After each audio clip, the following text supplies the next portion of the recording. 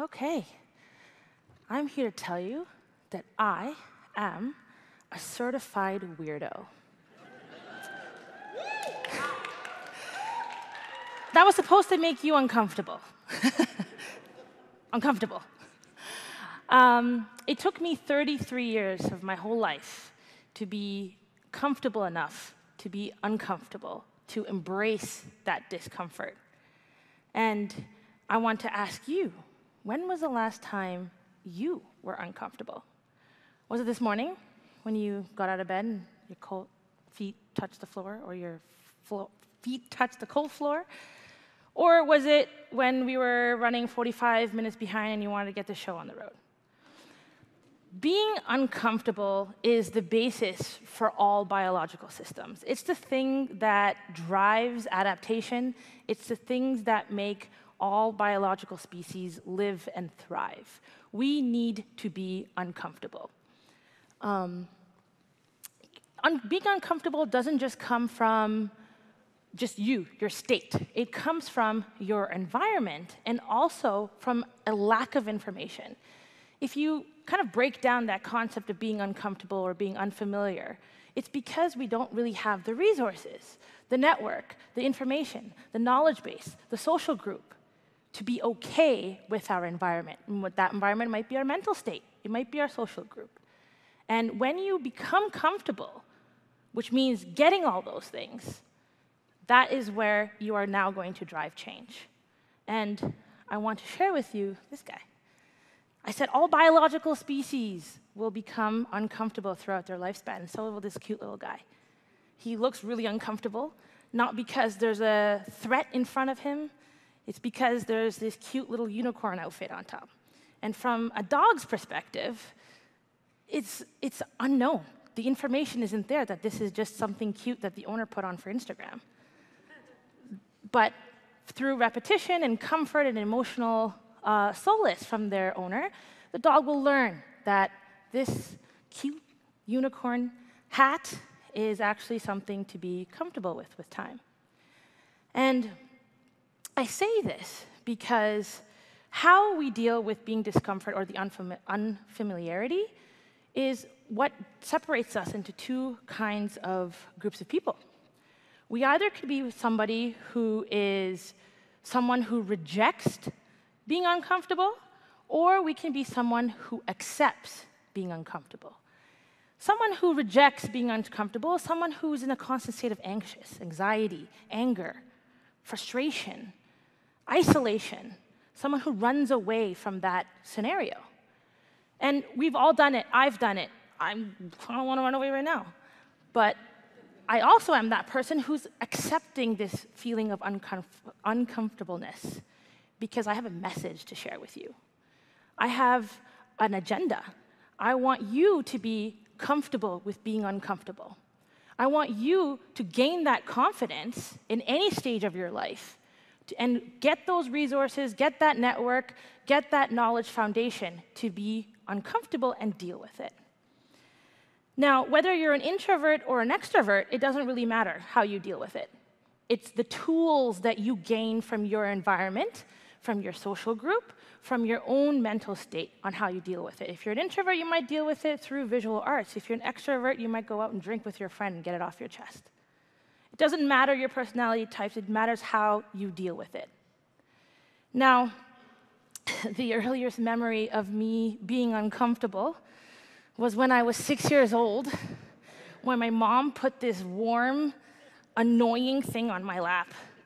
6 years prior, I had all the love and attention, all the toys, all the uncomfortable feeling from my parents.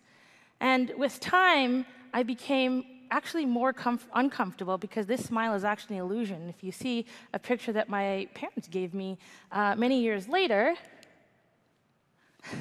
I'm skeptical. Skeptical because as I'm growing, I'm lacking that information on how to deal with this environment that keeps changing, this thing that keeps growing and taking my resources and my parents' love away from me. And if you see, that same graph comes up where the reason why I was feeling uncomfortable is because I really didn't know why my environment was changing. I'm a kid. I didn't understand how to get those information from my parents, from my group, my environment, to kind of deal with this thing that's actually something that I love dearly. And I can give you confidence that if you look at the next picture, we're actually great friends. Many, many years later, it took me a long time to learn how to be comfortable with that big, uncomfortable thing, which is kind of my best friend now. So this is something that I kind of want to share with you, because I have been uncomfortable my whole entire life. I am tall, I am dark, I am loud, I can be annoying, I go against the grain of what people think I should be. I am of South Indian origin, I should be a medical doctor, I should be this, I should be that. That gives a lot of people this feeling of uncomfortableness or discomfort, and it gave that to me my whole life. And ironically enough, it took me being bullied in high school for being all those things to understand everyone is uncomfortable, especially in high school. Can you imagine all those emotions of anxiety, anger, frustration, fear, isolation? That's when it's at its prime. And that's because they don't know how to deal. We didn't know how to deal with being uncomfortable. And so I learned that really quickly, that I was really good at honing in on someone's uncomfortableness and sharing that with them so they can do better. And so in high school, I fit the stereotype. I was really good at math. And my bully was really good at basketball. And I realized we needed each other because I wanted to get on the badminton team. Don't ask why I really like badminton.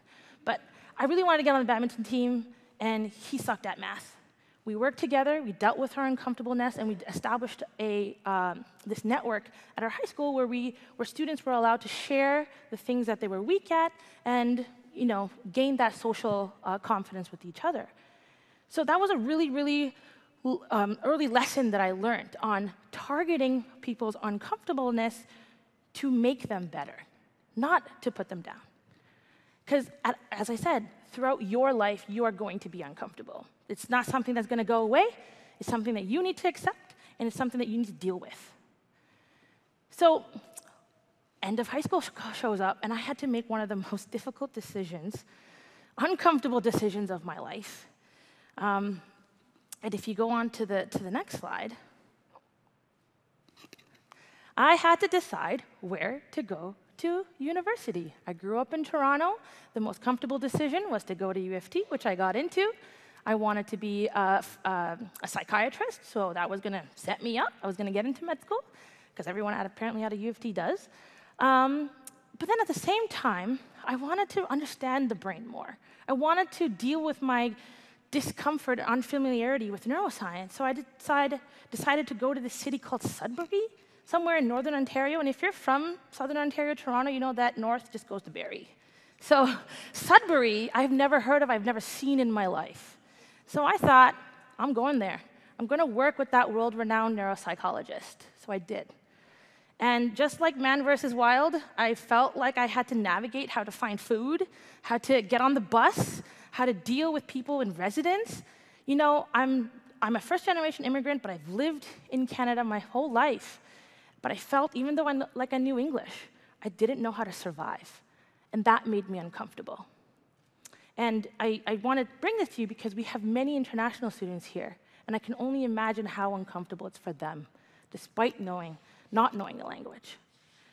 So I started my undergraduate in behavioral neuroscience, and boy, did that slap me across my face. I excelled in, not that yet, just yet, but I excelled in pre-med classes. I absolutely tanked physics. I failed with a 16% on my midterm. I'll never forget it. And that's a really important point, because my mentor, who became my mentor, he was so weary of me, and he said, "Do you belong in neuroscience?" There were 66 people that entered that year, in year one, and I was one of the 7 that graduated. One of the 7. It tells you how hard it was. And when throughout that whole undergraduate experience, there was something that really made me uncomfortable in the concept of science, which is how cells talk to each other. And that's where this picture comes in. We see when cells talk to each other, there's a molecule, binds to a receptor, boom, there's a response. let's be real. It's not that simple, because it's really like what you would see next, which is this complex network of signaling. There's all these molecules, this stresses you out, stresses me out, makes me uncomfortable to this day, because this complicated language is what drives every cell in your body. It drives when it's healthy, and it drives it when it's not healthy, like in the state of cancer. And it didn't make sense to me. It made me really uncomfortable. I went to all my professors. I was like, this can't be right. If we're trying to target therapeutics, how am I supposed to find that one molecule that's supposed to fix all of this?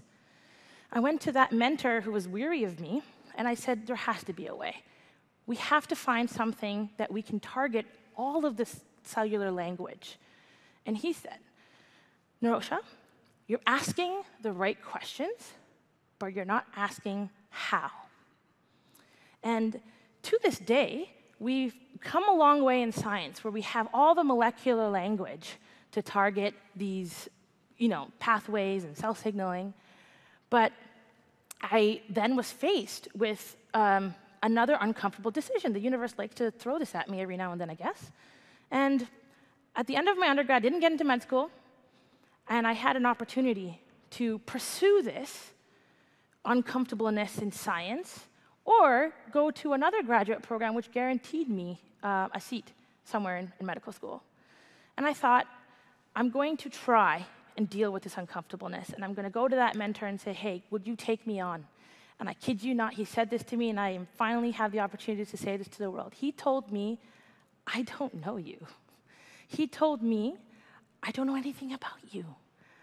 He told me that it makes me uncomfortable to give you this chance. I will never forget that words. And I said, just watch me. And he gave me that opportunity, and here I am because he did. He made that uncomfortable decision to give someone like me a chance to explore and think critically. And that's the importance of undergraduate education. It's not only about grades, it's about skills and techniques and critical thinking for what you are going to do for the rest of your life that's going to help you deal with being uncomfortable. And so with him, we went back to the drawing board and asked, how am I going to target this cell signaling? How am I going to challenge the current paradigm? And we turned to the thing that I failed with a 16%, physics. Electricity, magnetism, light. That thing, those three things, could be their answer for how we control all of the cell signaling. And that's where the concept of top-down approach, Tim, if you're listening. Yeah, right, top-down approach. That's where that comes in, where we're trying to target information from the top down and using biophysical signaling to do that.